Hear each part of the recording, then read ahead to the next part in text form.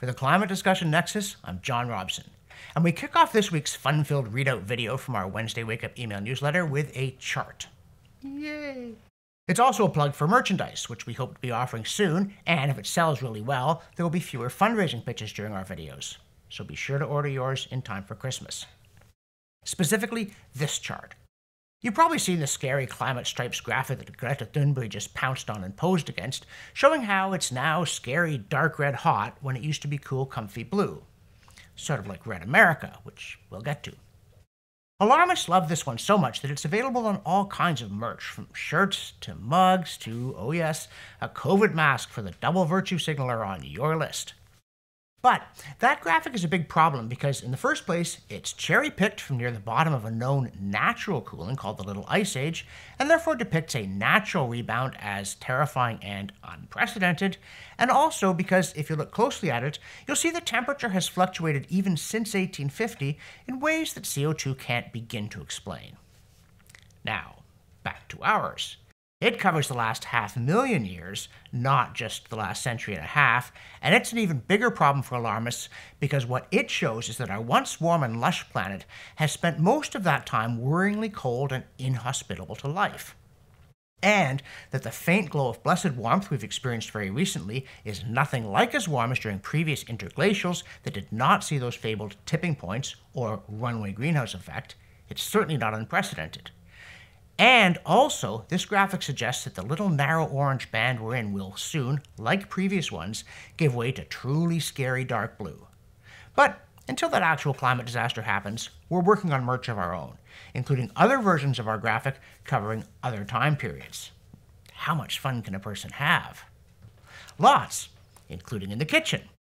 We noted in September that because green crabs aren't popular, their spread is being blamed on climate change, though they don't really like warm water very much. But then someone asked, well, why don't people just cook them and eat them, since crab is generally considered a delicacy? And we went online and we discovered that yes, there are green crab recipes. And some are quite enthusiastic, like green crab and monkfish ceviche, whereas others sort of more dutiful, this is one way to chew through those critters. But in the process, we also discovered that up Alaska way, the snow crab, being a long-established delicacy, is supposedly being killed by climate change. Boo, climate change. Fortunately, it turns out that it's actually just one of those very familiar boom and bust cycles where an abundance of food triggers a population explosion, and the population explosion eats the food, and then the population explosion crashes again. You remember the one with rabbits and foxes or wolves from high school biology? Yeah, it's nature red in tooth, claw, and pincer yet again.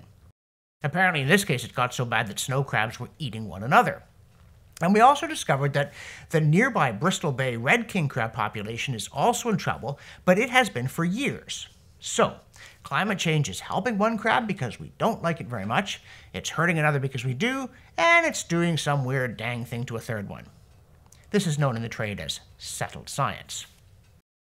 Of course, life isn't all beer and monkfish ceviche, and thus Britain's Daily Mail took a break from reporting about UK households struggling to afford heat to warn that, quote, 29 million US households already cannot pay bills and families are buying fewer groceries to keep the lights on. Study says cold weather and rising costs will deepen the crisis, end quote. And it turns out there's something of a red-blue America divide here, with the Mail saying, quote, the research exposes fault lines across the U.S., with southern Republican-leaning states like Texas, Mississippi, and West Virginia home to larger numbers of struggling families, while Washington, D.C., Vermont, and Delaware are the least affected, end quote. Which might be because the Democrats are increasingly the party of prosperous coastal elites, and Republicans that of the struggling hinterland. Oh, and by the way, the denialistic outfit that provided those scary numbers was the U.S. Census Bureau, which the Mail says also found, quote, that many more American families, 43 million households, have cut back spending on groceries, medicine, and doctor's visits so they could settle an energy bill, end quote. And this is happening in what is, or was, the most advanced economy in the world. So, how's that energy transition working for you? Well, various news outlets insist that gas remains the cheapest way to heat American homes, even though alternative fuels are now supposedly way cheaper than gas. So somebody failed economics and journalism, or perhaps not given modern standards. Because in another item, we invite readers to imagine two competing headlines. One says, quote, August-like heat places 100 million people under heat alerts, end quote, And the other says, quote, November-like chill places 100 million people under frost and freeze alerts, end quote. So, which story mentions climate? Yep, you guessed it again. The real headline was the latter one. It was on NBC on October 19th, and the story said not a word about climate. But then, 2 weeks later, NBC reported that, quote, it's unseasonably warm in Europe this fall, climate researchers are feeling the heat, end quote. And there it is, right in the headline and with 12 other instances in the story. That's how you do it.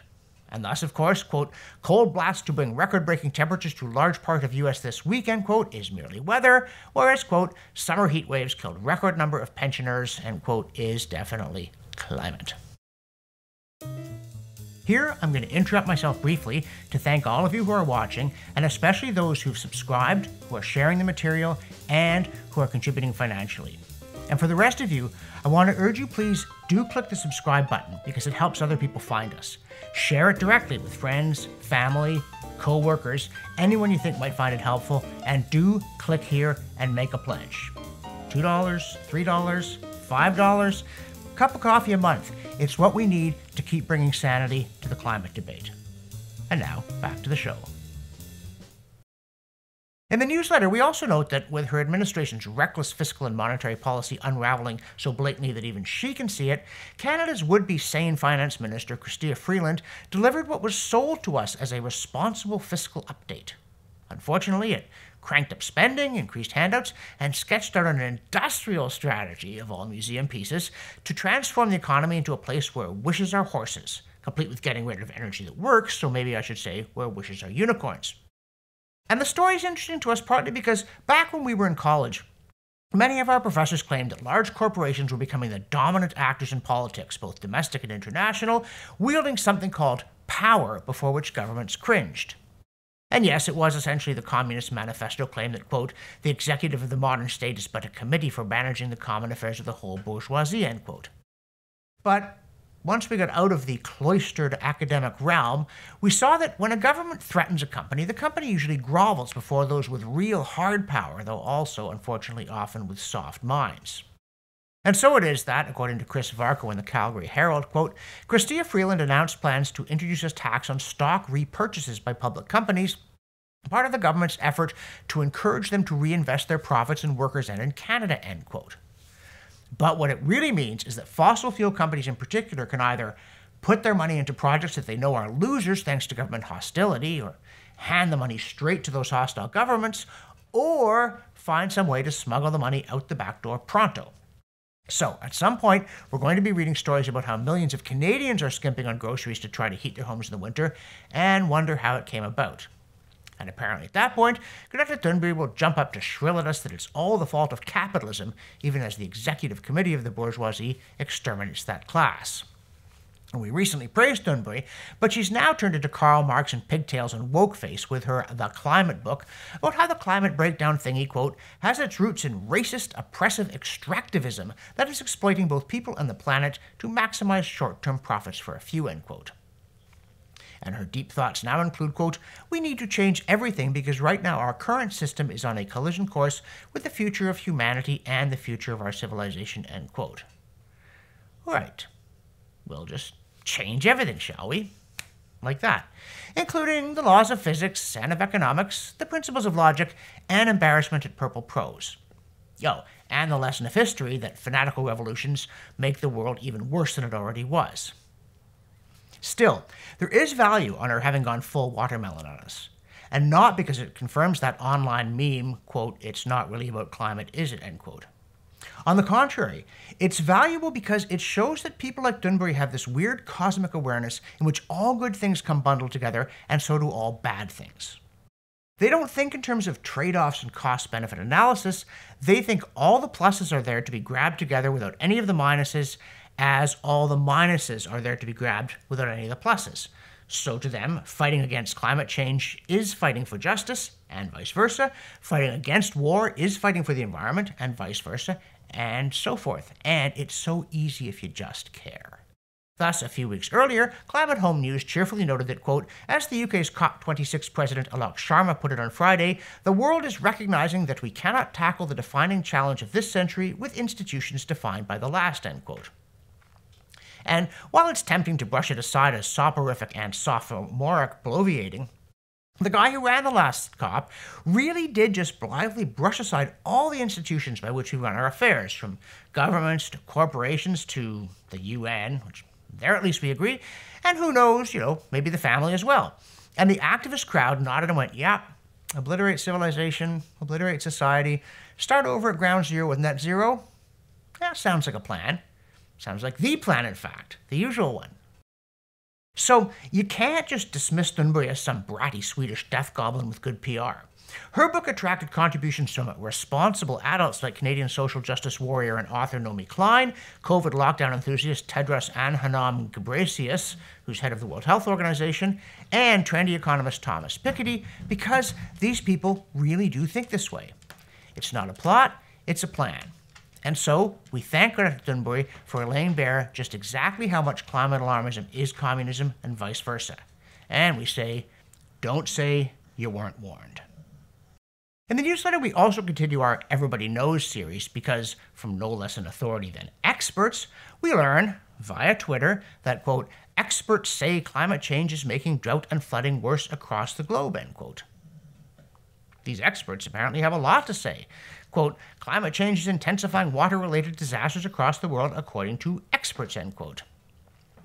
So, with COP27 starting in Egypt, more experts are telling us more stuff that everybody knows without bothering to check what other experts said. For instance, the experts the IPCC got to write their most recent report. But we did look. Chapter 11 of the IPCC 6th Assessment Report, published in August 2021, had this to say about global trends in extreme precipitation. Quote, there are studies in regions of almost all continents that generally indicate intensification of subdaily extreme precipitation, although there remains low confidence in an overall increase at the global scale. Section 11.4.2, end quote.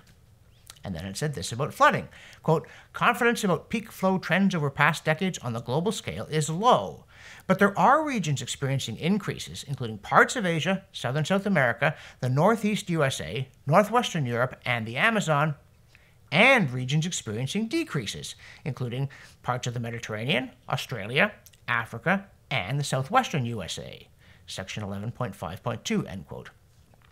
We excerpt more of it on the blog, but the bottom line is that some things are going up in some places, down in others, and others are doing something different, exactly as if it were natural variability. But that's just the IPCC. Why ask them when everybody knows, including these famous experts on Twitter, that climate change is making flooding and drought worse around the world? And speaking of the IPCC, with COP27 convening in Sharm el-Sheikh, Egypt to bemoan the sky being on fire, and pointing out the window at all the hot sand nearby, we went to the handy IPCC online atlas to see how climate change has affected Egypt specifically. And yes, it's gotten a bit warmer. But as for precipitation, flooding, aridity, wind, sandstorms, and coastal flooding, it's a big walashay, as in nothing. Here's the map view over Egypt of mean precipitation. Yellow means a downward trend, pink means upward, and no color means no identified trend. Here it is for heavy precipitation and flooding. Again, nothing. Nor is there for aridity. As for mean wind speed, it shows Egypt just south of the region where they observed a slight decline. For sand and dust storms, nada in any language you care to choose. Finally, coastal flooding trends are 0. Still, stand by for an increase in strong wind from Sharm el-Sheikh because the people there are determined to save the world, which means they need something to save it from. Or not, because we again dip into the CO2science.org archive for a look at the medieval warm period, which alarmists claim didn't happen and was confined to Europe. And we discover that it is strongly visible, though a bit later, in Tibet, where it was definitely warmer than today. For the Climate Discussion Nexus, I'm John Robson, and I'm looking forward to having stripes across my shoulders.